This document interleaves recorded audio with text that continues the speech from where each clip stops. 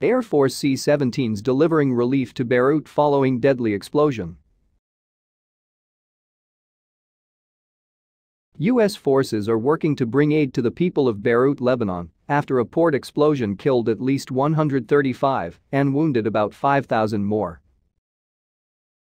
The U.S. is actively engaged in delivering food, water, and medical supplies to the Lebanese armed forces to meet the critical needs of the Lebanese people, said General Frank McKenzie, commander of U.S. Central Command, in a statement.